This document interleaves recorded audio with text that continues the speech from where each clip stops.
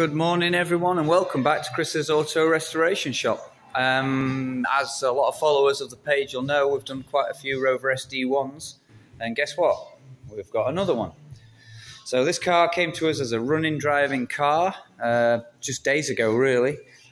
Obviously we've stripped, bagged and tagged, labelled everything.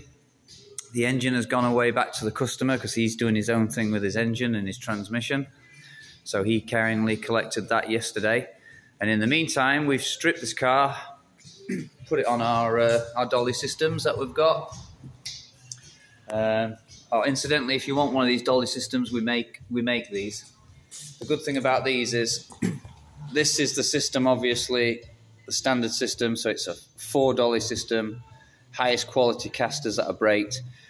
And this tube slides up and down the bar.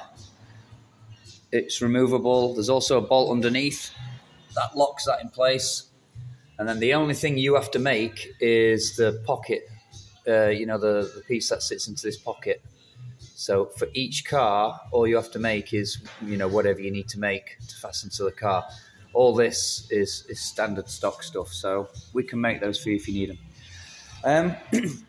We've removed the floor simply because the customer has got for us, get ready, brand new inner sills, brand new outer sills, complete floor. All this floor section, the floor section into the boot, that's all one piece.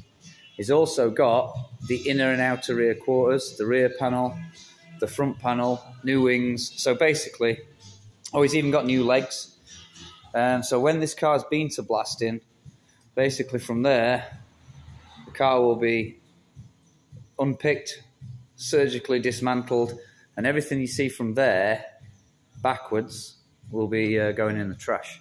So it's essentially going to be a new shell.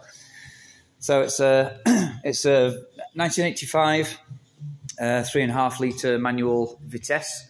That's the actual model. I'm told this is close to the original colour, but it's obviously been repainted at some point. So it will be a dark red. I can't remember what the colour is, but I'll find that out for you on the next one. So that's where we are with this. This is going to be blasted in the next couple of weeks. It would be going sooner. I mean, it's ready now, but our blaster is incredibly busy at the moment. So that's the next slot that we've actually got available. Some rot there on the bulkhead. It's not too bad. Unfortunately, you can't get these panels anymore, the firewall, so that will have to be repaired. But we've done it many times before, and we can recreate all that just as it was from the factory. So we're not too worried about that. Good thing about removing stuff before you blast it is our blaster now can get into all these nooks and crannies. Because we're putting a new front panel on it, there's no reason not to take this off. So when it comes back, that will be all super clean, which typically, if you weren't removing a panel, that would probably get missed. So that's another good thing.